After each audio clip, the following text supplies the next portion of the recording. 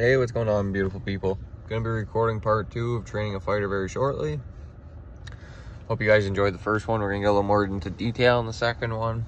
And then I'm also gonna be doing some more of these, what do you guys think videos, these shorts, because you guys seem to really like them. So another one we're gonna do right now is, who do you think is the hardest puncher out of George Foreman? Because that was the most common answer I got, which I agree, he was a hard hitter, or Francis Ngannou. This is a tough one because George hit like a freight train, but so does Francis, but they never registered George's. So let me know what you guys think about that.